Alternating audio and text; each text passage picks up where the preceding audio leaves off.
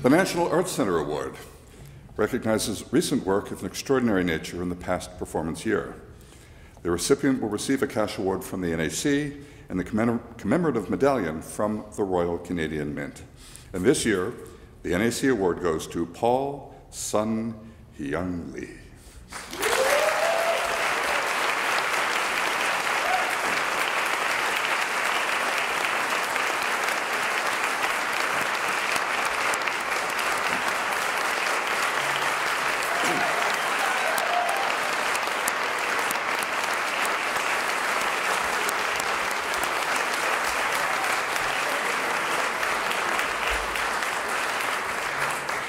A versatile actor, writer, comedian, television host, and self-proclaimed geek.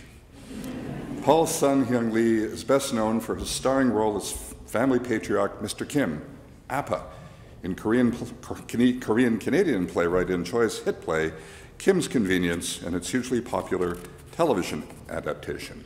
Oh, and there was a small thing called The Mandalorian, I think that was...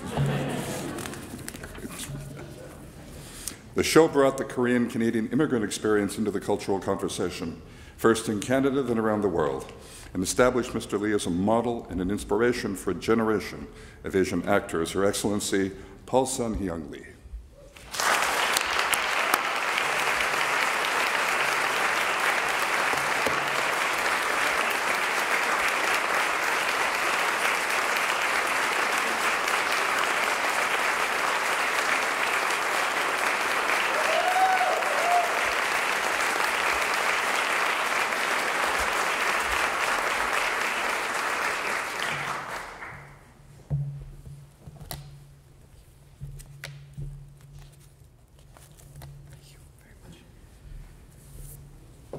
Heavy. Your Excellency, honored guests, fellow laureates, ladies and gentlemen. This is weird. When I first learned that I was receiving the Governor General's Award for the Performing Arts, I thought to myself, there's been a terrible mistake. And although this has been weird, like seriously weird, it's also been delightful and humbling and exhilarating. I'm an immigrant, and while I was not born in Canada, this is the only home I've ever known. It's a home that welcomed my Oma and Appa when they moved here from South Korea to build a better life for my sister and I. It's a home that I was raised in.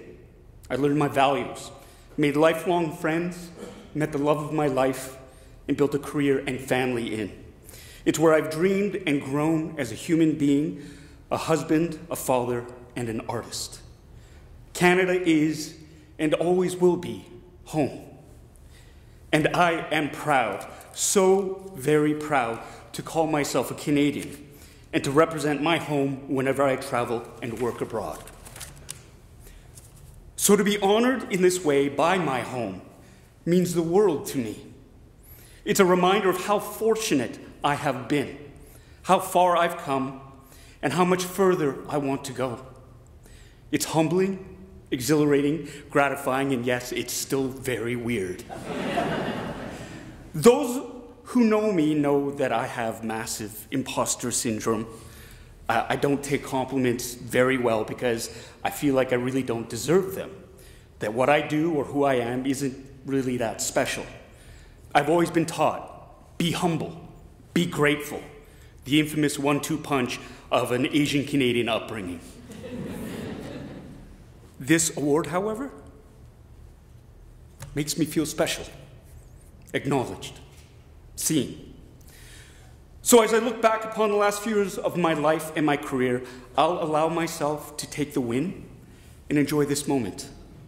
Because being humble doesn't mean not being proud of your accomplishments or not seeing the value of what you bring to the table or appreciate the honors that are bestowed upon you.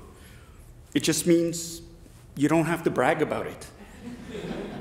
But in this case, I think I might.